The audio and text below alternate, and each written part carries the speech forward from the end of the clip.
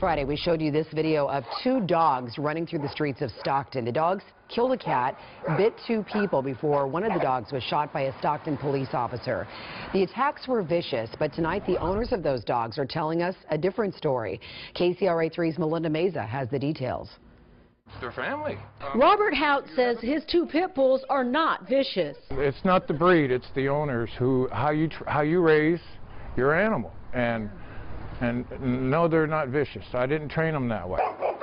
But Stockton police say these dogs went on a vicious attack Friday. Police say the dogs bit a man, killed a cat, then attacked another man, sending him to the hospital. The dogs also came towards an officer. He fired one shot at one of the dogs.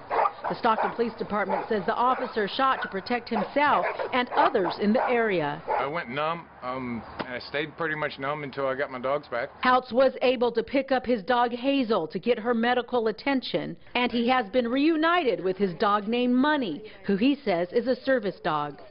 Yeah, no, there's not property. Property is your TV. That's property. Your car is property. Your animals are not. And I can assure you these dogs are not aggressive. They've played with my grandchildren. One of the dogs, the brindle dog, is a service animal. Has been in city parades, has been in the council meetings.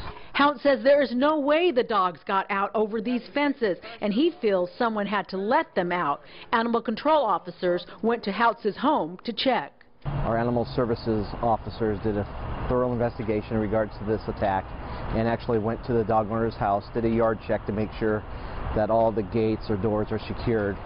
And once they were able to meet with the owner understands exactly what the consequences will be if the dogs get out again. Stockton police say right now the owner is not facing any charges. My animals are innocent. In Stockton, Melinda Meza, KCRA 3 News. One man was bit on his hand. The other man was taken to the hospital, treated and released the same day.